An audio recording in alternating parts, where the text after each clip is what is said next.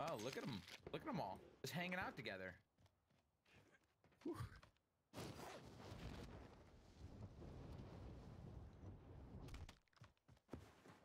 I'll think about it, Kevin.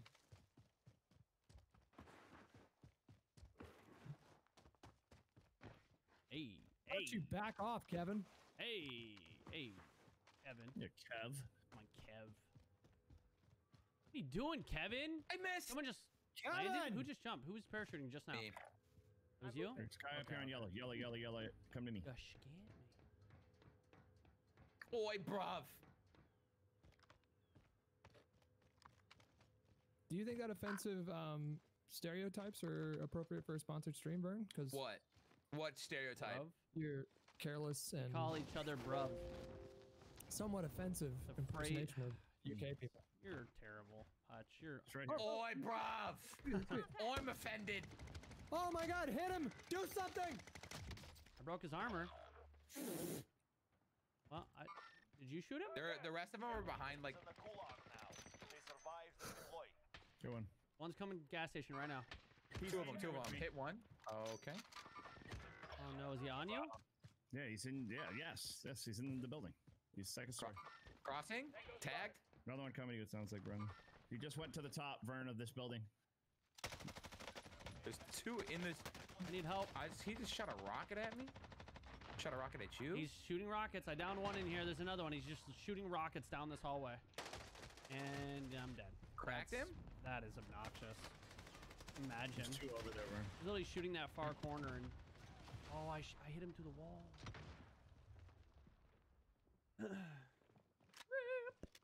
Rip! Two in there, Vern. Get in the car and bounce. Allied UAV. Okay.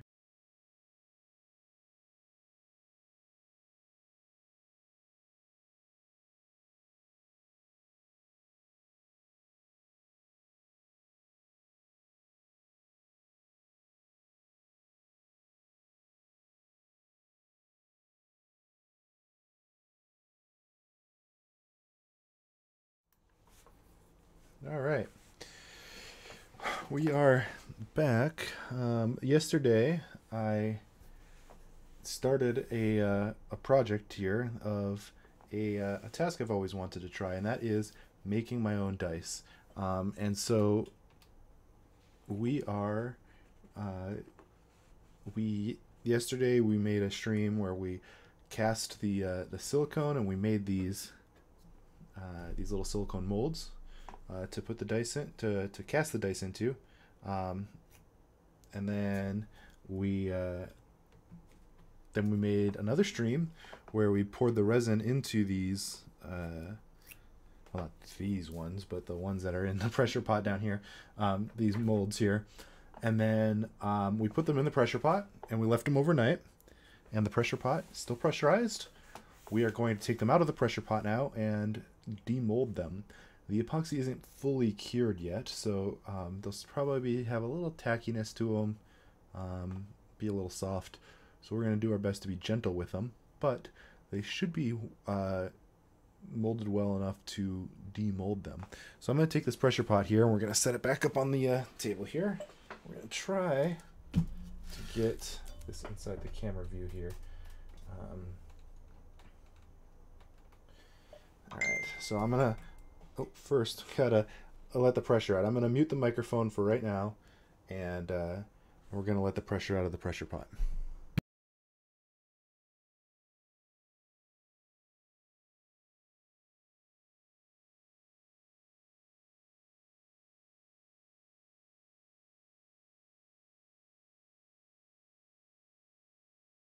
Because as you can hear, it's a little bit loud. I've actually got it on kind of low here, but I'm muting the microphone, so when I release the pressure a little harder here in a second, it's not going to blow your ears out.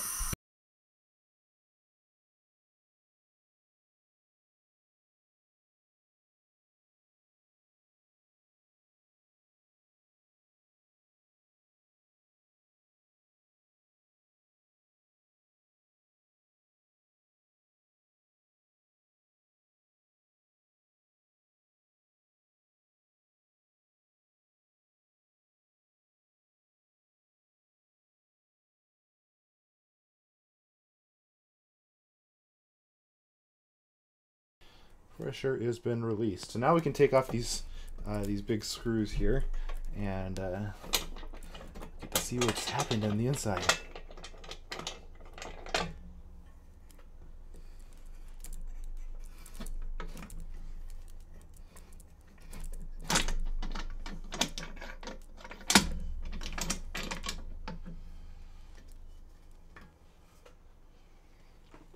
Hopefully I didn't tip them over earlier. We were doing this before, and they all appear to be standing upright. That is perfect. So let's take them out and take a look at them. They do seem to be set well enough, at least at the surface, for us to demold some of these. Really smells like the silicone in there, so hopefully the silicone wasn't still curing. I mean, it's not super strong. It's not like, I mean, I guess it's about what I would expect it to be from fresh molds. Hey, Bernard. Hey, Allison. So, we'll start off with the D4 here. Ooh, actually, let's not start off with it. No, wait. Let's start off in the way that I actually molded these. So, the D8, I believe here. This is our perfectly clear one. You can see that pressure pod's really done a good job. You can see right down to the hole with the from the sprue here. We filled the sprue all the way up, so you can kind of see it kind of shimmer there. But if you look in there, I know it's really kind of blurry on the camera there. Let's see if I can get this to focus. But you can see right through it. There's no bubbles, which is fantastic. That gives me a lot of hope for the dice themselves.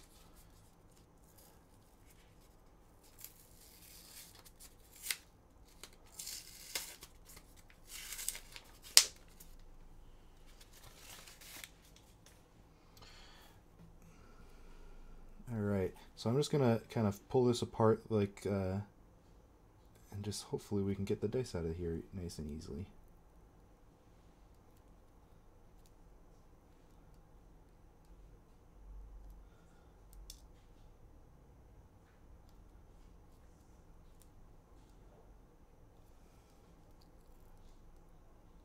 Ooh, look at that. You guys can see it in there. Nah, the camera's not going to focus on it, is it?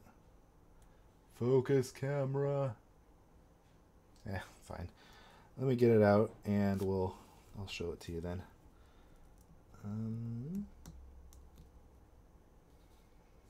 Realizing a small issue with the way I cast these. I'm not really sure how to get... I didn't cut through the hole from the sprue to the die itself.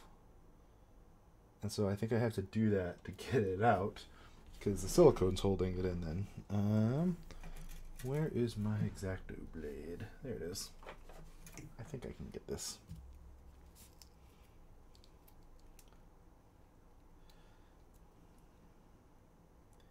You know what? It's a little tacky on the sides. I wonder if this is a good idea.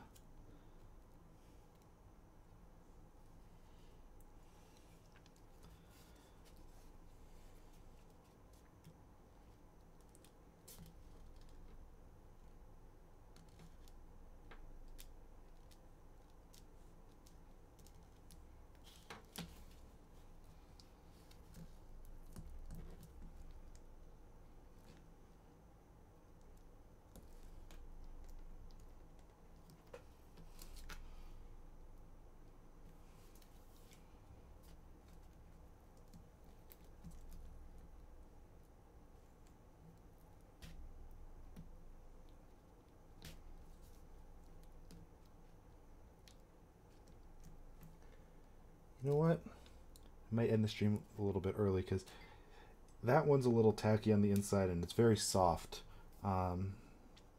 This is a 48-hour epoxy. I was under the impression that I could probably pull it out after a day or so.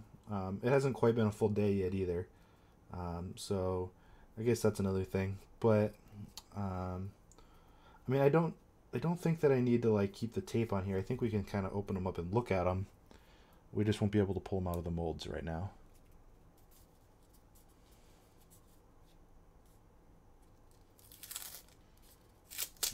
focus camera spell. Yeah, exactly. So I'm going to take the tape off. We'll take a look at them, see what the colors look like, because they've done some interesting things, actually.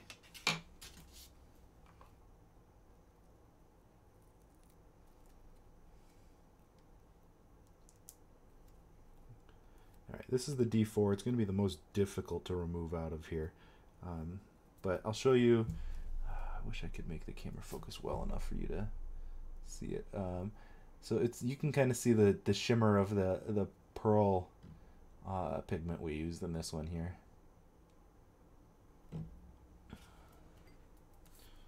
Alright, the next one was the D20.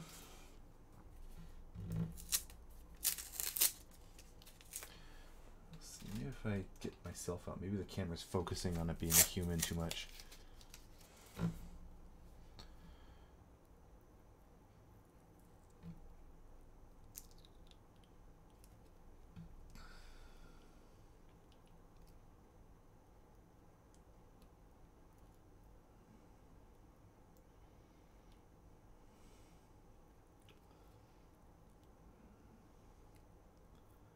So the D20 was the die that we poured half of the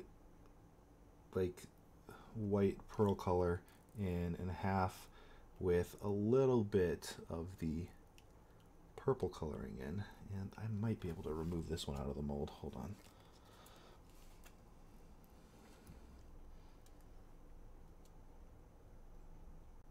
Oh, there we go. Yep, so still a little bit tacky. That's fine. We'll fix it up with... still quite tacky, actually. Here, I'm going to hold it with the tape so I don't get the epoxy all over my fingers. So... Oh my god, I wish you could see this thing. Let's see if we can take this...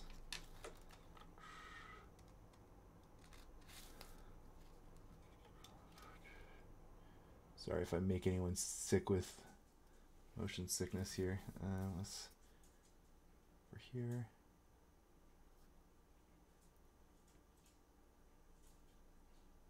I got a little focus there. They're really hard to show with this camera. It just does not want to focus on these dice. With this one though, it seems like I can't really tell where the white color was and where the purple color is. It looks like they've kind of homogenized. Either that or like the color also doesn't look very strong. So maybe it's just that the purple color wasn't enough of a contrast for me to be able to tell where it starts and where it ends. But that's alright. I gotta figure out how I'm gonna set this somewhere without it tipping over now. Oh, I got an idea. Let's take it out of here, out of the tape. The epoxy's still pretty soft, so I'm gonna try not to touch the surface of the die itself. Stick that in there. There we go. So there's the D20. That's kind of, it looks great. I don't really see any flaws with it, to be honest. It looks just like the die I cast it from, so that's encouraging.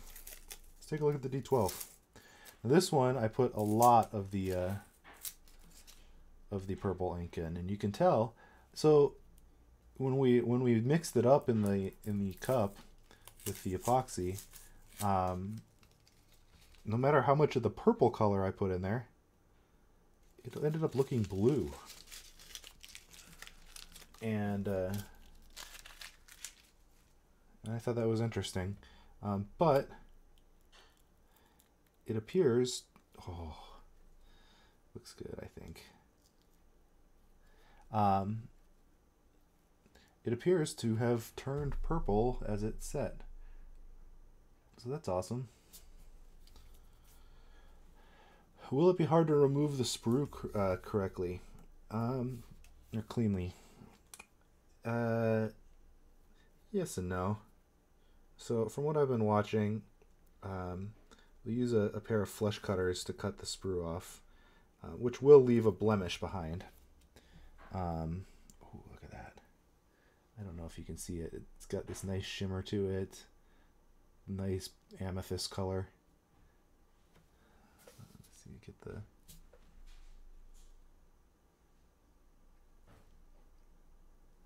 camera focus on it here. There we go. Yeah, you guys see the numbers and everything.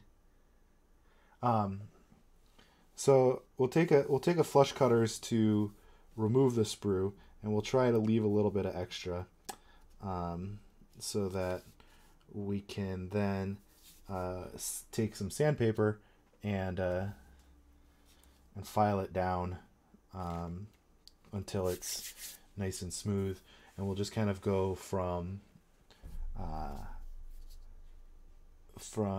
like kind of like a 200 grit up to like a 600 grit, and then you keep working your way up until you hit like 16,000 grit or something like that. You have to do like a wet sanding. At that point, the grit is almost indistinguishable from a polish, and it feels smooth, soft and smooth even, and you'll get a mirror finish on it. Might even be better than the silicone cast. You won't be able to tell where the sprue is if you do it correctly.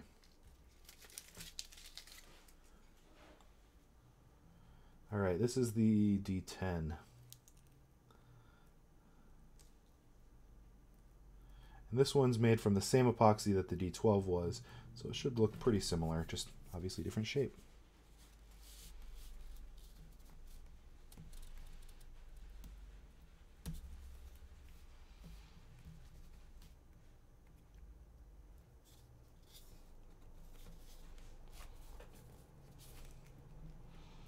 This one's a little bit in the mold more than the 12 was. Let's see if we can get it out. There we go.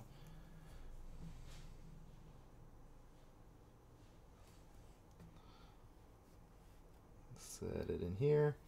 I'll give you a show.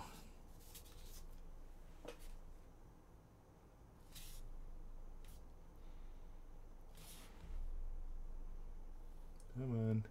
Quit focusing on my desk.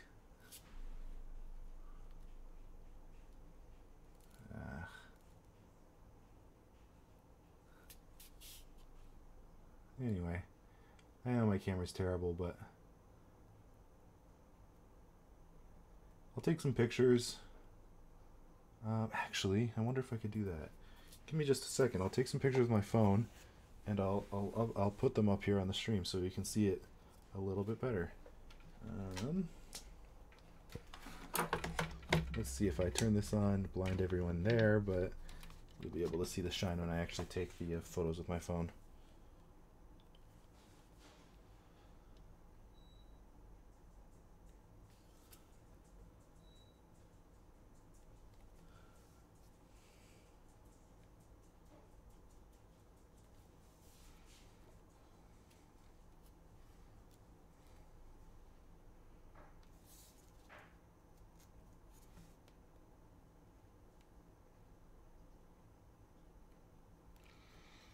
Alright, give me just 1 second here, and I'll pull up these photos on my computer now.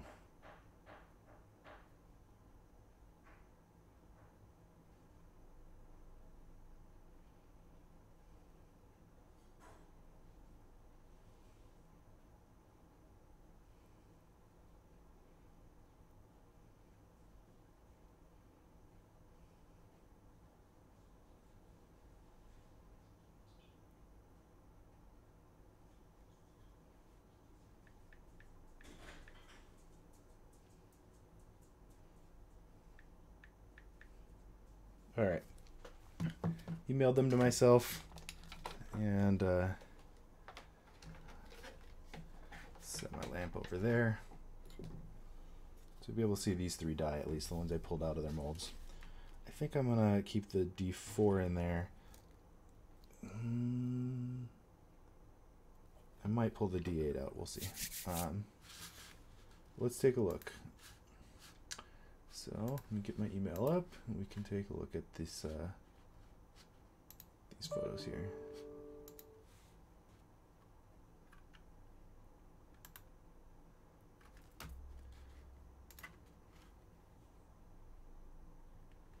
I think if I were to do, let's see, display capture. Ooh, we don't want to do that. Alright, let me save the pictures to my computer real quick, and we'll pull them up on here.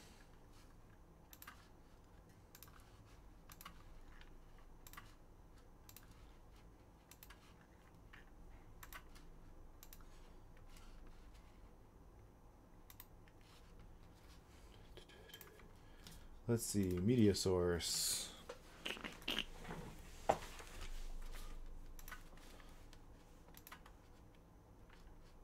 Downloads. Where did I put them? Where did I save them to? Oh, is this not gonna work? I guess that's not right. Let me see.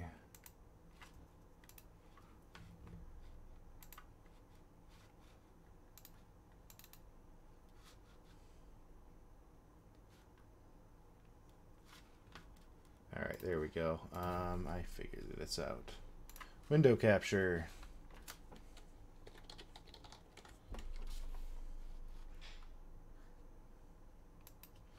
Perfect.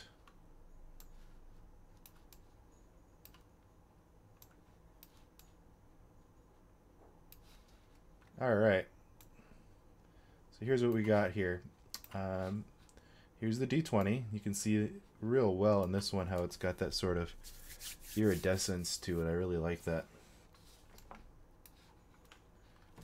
Let's see.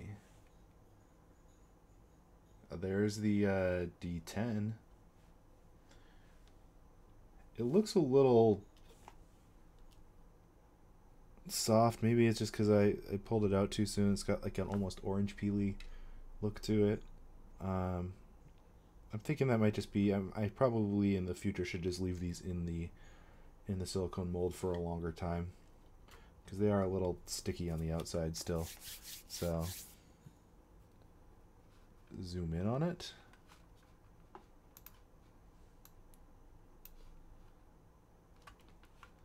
So here I'll shrink these down to the photo size too, and then I can zoom up a little bit. I didn't really touch the dye with my fingers though, so I don't think they're fingerprints. I touched the sprue, which is inside the mold right now, but I didn't touch the dye.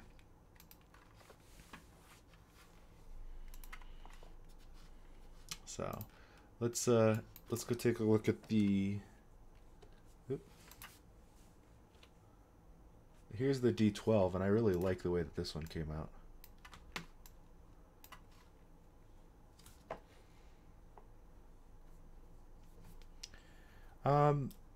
If I look really closely at them, the other ones kind of have that to them. I think it's just that the edges haven't cured yet. You kind of see it around the edge of the 5 here.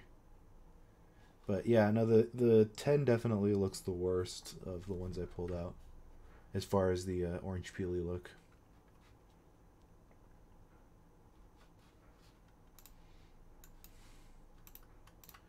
And then here's the 10 and the 12 next to each other.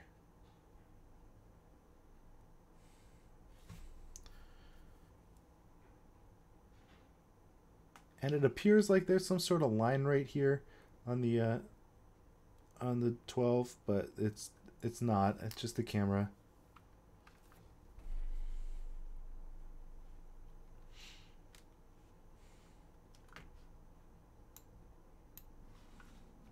Again, back here you can see that iridescence of the pearl color. I really like the way that came out on the D20. Can't wait to see it once it's fully cured and we can actually give it a play.